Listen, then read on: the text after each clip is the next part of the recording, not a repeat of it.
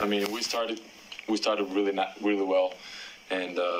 defensively, and then we kind of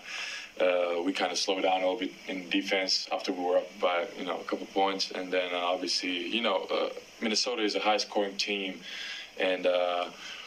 we should have done a better job in a second and third quarter, but I feel like we did a great job by fighting back and get us back in a game, and everything was happened in the last couple seconds, but I mean we're just really upset that we lost the game because we really fought really hard, and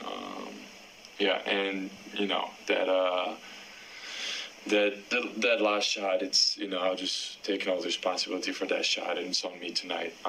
for that shot. I apologize, but I gotta be better in those positions. But